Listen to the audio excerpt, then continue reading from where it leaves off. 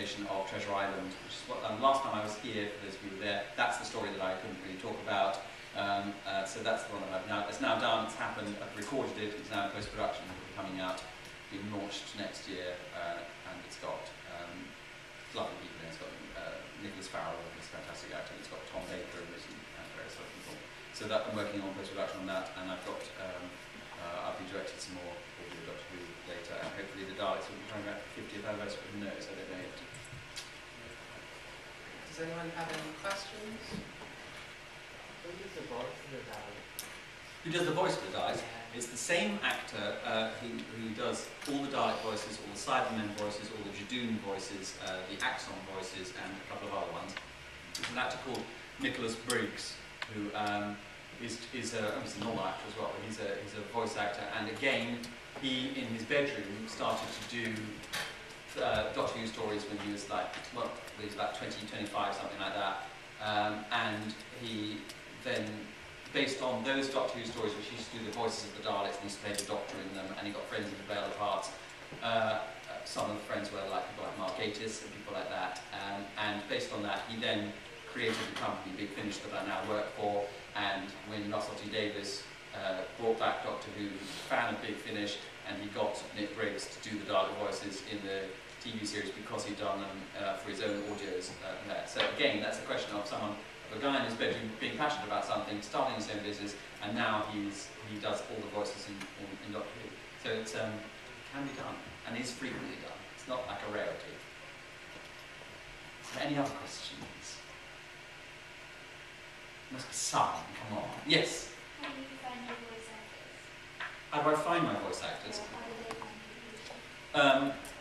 Well, there's a sort of, I get lots of submissions from actors who sort of send me things via things saying I know, because I've directed 80 audio productions maybe, so that's a lot of actors who think they're 10 each, that's 800 actors. So actors are very good at finding people who might employ them. So I get a lot of submissions, but I have to say it's very rare that I will employ someone from a submission. Usually I know who I want for various parts, and I will then phone up their agents and negotiate with it. Or it'll be someone I've worked with, because as an actor I'm a theatre director as well, I work with lots of different actors and things like that. So I'll always have in my mind sort of have, oh, I think they'd be perfect for this, and then get them in to do that, or I saw Sheridan Smith in this and I think I'll get her in to do that, and things like that. So it is that. What I try to do with any cast is I try to have a couple of big-ish names, a range of middle-range actors who I know and I've worked with before, and then one or two new blood, because I do feel that it is behoving upon me to bring new people in and to give them a taste of it. And finding lots of new talent. Joe Thomas, I worked with Joe Thomas from The In-Betweeners before he's in The In-Betweeners and things like that. So it's just, try and find things and then they move on. There's always one, it's just rare that it's actually the head of the year. Yeah. I'm usually telling people to turn off. That's my agent, the answer is yes. We'll try to do it. Yes, yeah, she's always phoning me as well. Does that answer your question? Yes. So yeah, in voice acting. Well, if you want to in breaking into voice acting. Yeah, I already have a job in theatre. But that's good. You want to do Books for the Blind or something like that. No, I've voiced over people on network, which is like an episode. So I've like That's okay. No, that's. Storybook companies. There is stories, chapters of the TV series. Great. I present different stories and the authors all want to do it themselves. Okay. Well, the things that you should do next are. There are a whole load of voice agencies, voiceover agencies. So if you just type that into Google, you'll come up with them. Castaway, Yak to Yak, Susan Brown. There's an awful lot of them. Sue Terry voices, people like that. So get some good clips, short clips, like 30 seconds of you doing or a minute of you doing a narration from an audiobook, 30 seconds of you doing character voices, 30 seconds of you doing this, doing that, and then. That's your sort of calling card. Send those to the contact the people saying, I'd like to submit my stuff. They'll listen to them, and they may have a gap that they think you can fill. Have you got my website? Can you access things on my website? I don't know. because I've got voice reels on there, and I can show you what sort of thing you might be thinking of doing. And it depends what you want to do. I mean, if you're the sort of person who's got like, it would be great at doing audiobook reading, then just send a plain clip if you're doing a straight reading. If you want to do drama stuff, personally, I need people who can multi-voice, because I'll have a script which has got 20 characters and I'll only have a budget for 10 actors, so I need people who can do different voices. So I tend to get people who have a wide range on their audio clips. So you send that, or you put it on your website and you have that up. If you want to become a professional actor, you should really think about paying, I think it's about 120 quid a year to a company called Spotlight, which is the Actors Directory. And they will have your photo on there, they'll have your sort of CV, your details, voice clips that you can upload, sort of show reel that you can show, and then I, as a director, will come along and I'll type in, I need an actress who is about this age, who looks great in spectacles, and who can do different voices, and then you'll come up among a number of other ones, and then I'll sort of listen to your voice clips and think, yeah, that's good, I can match her up with this person, and then I'll phone either Spotlight, who will represent you, or I'll phone your agent if you have an agent, and then offer you the job. With audio, I won't tend to, unless it's a really specific thing, like I need someone who can do an Eskimo accent. Unless it's a really specific thing, I tend to go on what I hear on the voice clips and whether or not I know the actor, and then I'll hire them from that. So yeah, it's quite sort of egalitarian. I'm not going to care whether you've done 800 audiobooks or one. If your voice sounds good and it sounds like you can act, I'll hire you. Any other questions? Are there any other audiobooks you'd like to adapt for audiobooks in the future? What sort of in the Treasure Island? Yeah. Thing? Yeah. Yes, definitely. A whole range of them. I'd love to do Jules Verne stuff, and I'd love to do sort of the Lost World, Conan Doyle stuff, and John Buck, and just adventure stuff like that. Because adventure stories work really well on audio if you do them well, because you have a Hollywood budget effectively, because you've got sound effects. So I think that kind of stuff, or you know, the sort of, I did Phantom of the Opera, but you do Jekyll and Hyde or something like that. So that kind of stuff I would like to do. Great fan of Victorian literature. Any other questions about any subject at all? Yes. I don't really know anyone who works in theatre, but I'm actually researching and writing a theatre script. Is there any advice you can give to sort of networking with people who work within theatres? Theatre, yeah. So do you want to go into theatre writing or theatre directing, or? Theatre writing, I don't really know that much about theatre, or the industry surrounding theatre. It's kind of an odd situation for you to be writing for theatre but to not know much about how that industry actually works, as opposed to television or Hollywood or radio. Well, I think a good routine is festivals, like the Edinburgh Fringe and stuff like that. So if you think you can write a little short piece and you've got a friend who can direct it and some friends who can be in, or you could be in, or whatever, it's well worth just giving it a go, creating it. I'm sure there are theatre spaces here within the university, aren't there, where drama students put on stuff, do they? I mean, you could give it a go there, and then when you've honed that and you think that's good, then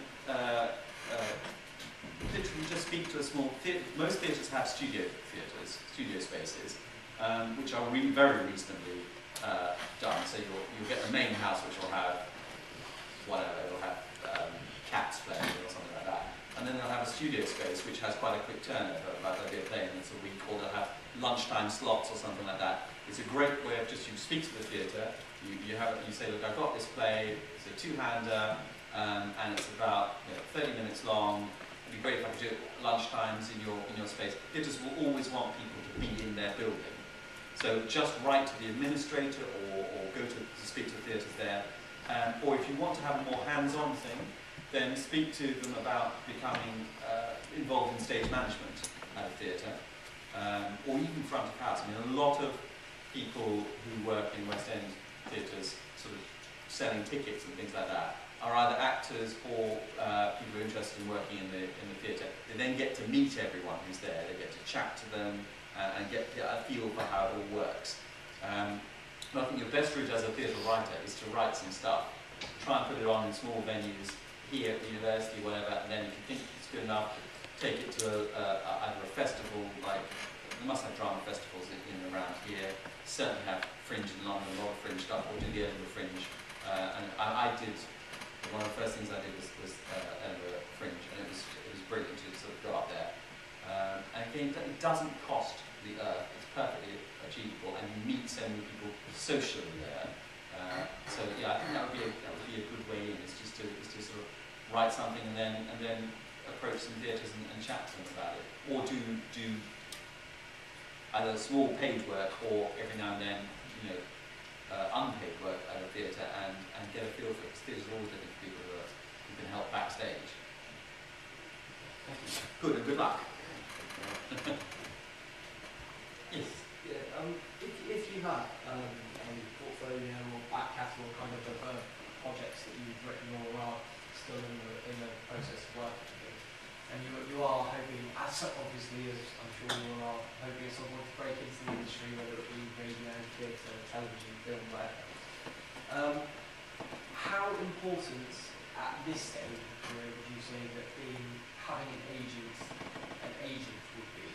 A literary agent or acting or an agent? Yeah, like the agents who can try and publicise your work and kind of like take represent you, if you will. Would you say that that's a fundamental part of it at this early stage? No. Or, no, just to write things on spec and try A and literary agent, I don't have a literary agent, but I know lots of people who do have literary agents. But literary agents operate pretty much the same way that acting agents do, which is that they will submit you for various things, but it's very rare that your agent will actually get you the work. Your agent is there to negotiate your contract. Or randomly, like when someone phones up my acting agent and says, can I have the actor who does that, they say they're not available, why don't you try him? That's where their agent sort of calls up. But it's very rare that my agent will actually actively get me work. It does happen occasionally. I've got a feature film several years ago called Children of Men, and that was simply my agent pushed for me and they saw me to do it. But the normal agent is there to make sure you're not being screwed over on your contracts. So, in terms of opening doors for you, you don't need an agent at this phase. If you can get one, that's great. But the standard way that agents work is they will take whatever percentage is, about 15% usually, of your money, and they'll take that for negotiating your contract. They won't take that for getting you the job, pretty much. But as you move up, as you get more important, as your work gets recognised, it's good to have an agent who will then possibly be able to submit you because things have slightly more value if they come via an agent. So if I'm a publisher and two novels come to me, and I've not read either of them, I'm probably more likely to read the one that was submitted by an agent that I know and trust, who says this is right up your street, this is exactly the sort of stuff you're into. I'm more likely to read that than I am the sort of blank submission.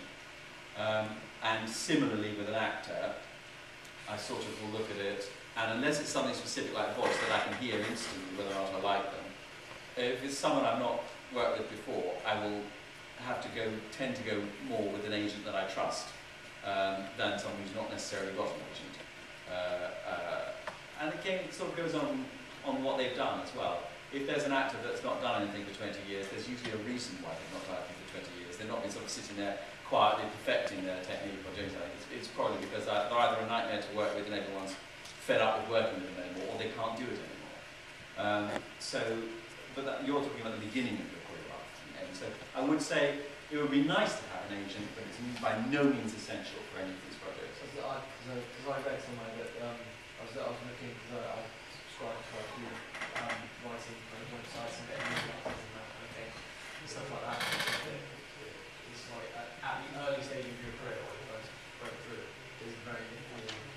But if you get a big break, for example, and paperwork is drawn up, like say that's when you want to have an agent. Yeah. As you said, there are more useful things you can be doing in terms of like people who you would be in contact with in the early stages and things like that. Is there anything that you can suggest, like where you would gain some value from a supervisor or any kind of capacity of somebody, not an agent, but somebody? Well, again, I think this is the thing that Grant's saying about social media. you can talk to people who are writers and on that social media thing, and then you'll get sort of a network of people that might be able to read your work for you and things like that. So that's a good way of doing that. It's effectively like going to a writing group or a writing class or something like that, and then mixing those guys. You can do it virtually, as it were now. You can do it on the net. You can send them. You can Dropbox them PDFs of your work and stuff like that, and they can talk about them there. So I think that's a good way of sort of getting to speak to people and people who have similar interests to you. But I know lots of writers who have gone from having literary agents to not having them.